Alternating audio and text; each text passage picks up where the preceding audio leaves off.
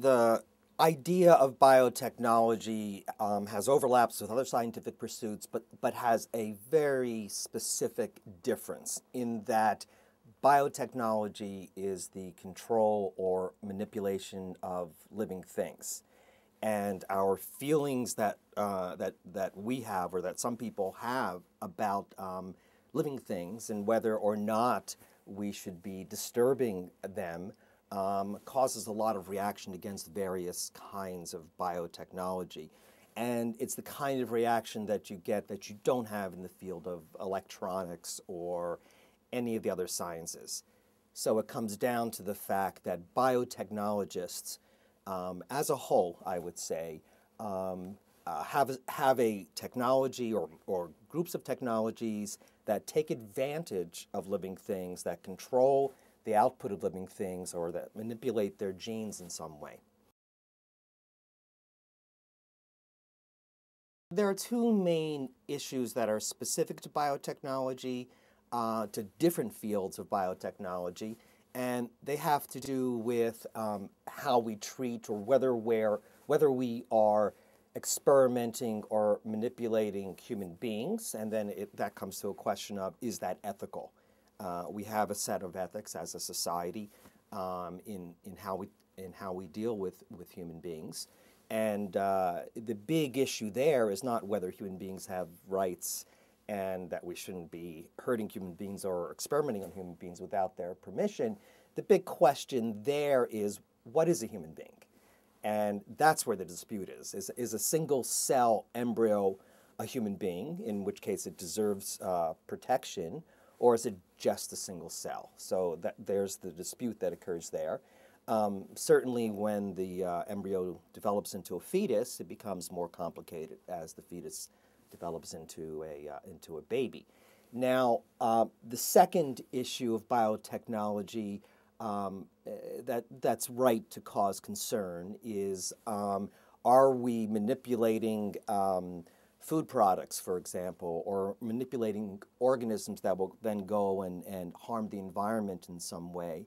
And so, yes, I think that there has to be a regulatory process that is in place to make sure that the science supports the idea that the biotechnology that you're implementing is not going to be harmful to the environment, harmful to you and food. So yes, of course, regulation has to be considered there. I think it's very important not to use scary words that elicit fright in people for reasons that they may not understand.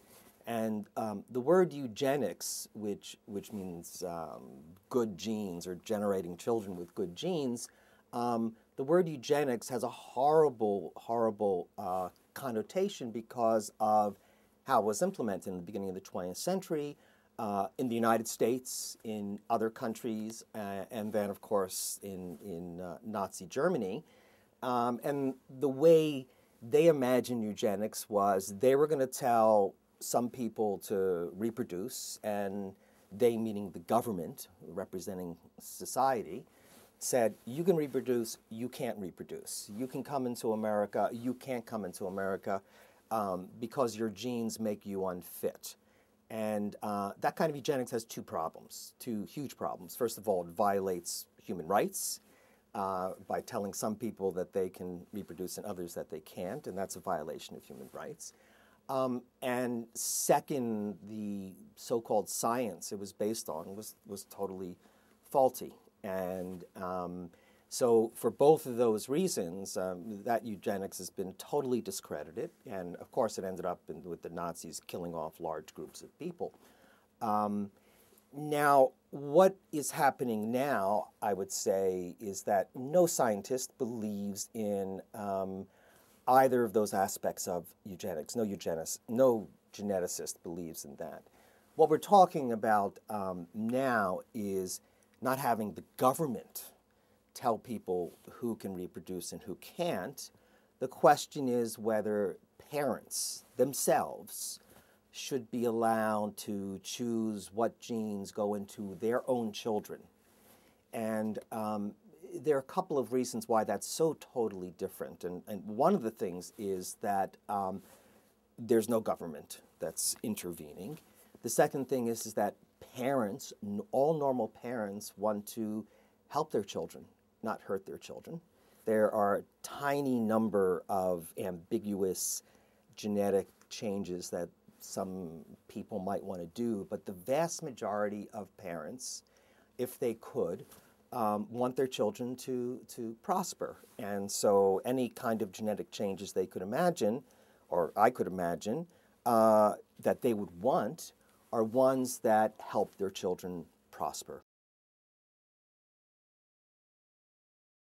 I originally speculated that that rich people would have the money to use this technology, and it's interesting because if child is given a certain genetic constitution by the parent, the difference between genetics and environmental advantages is that the child could then transmit that same gene to his or her children along with other enhancements. And so the idea was that you could get an evolutionary process, not by natural selection, but by the fact that in the beginning there were classes based on different economic means, and the class with more money could advance in this way.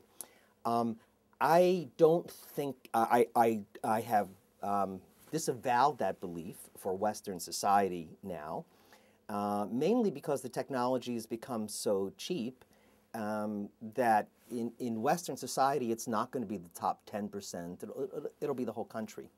And in fact, there will be genetic vaccinations, I suspect, someday, where the government will offer to couples and say, we're going to do a genetic enhancement so that your child doesn't get cancer and that your child doesn't get these genetic influence diseases. So it could be something like that. I wouldn't want the government to tell people they had to do it, but it is interesting that it would benefit society. So where's the split? And the split would only occur if you had two groups of people who never came into contact with each other. Because once you have contact, you have gene flow, and that destroys the split. That won't happen in Western society. That won't happen in America, Europe, Japan, and now the upcoming China and Southeast Asia, because there is what a geneticist would call gene flow. And the gene flow is so significant, it's going to stop that from happening. I worry about the poorest countries in the world, and if they're not brought in as members of the global family, there could be something. But it's pure speculation, and it was meant to get people to think, not to say that it was definitely going to happen.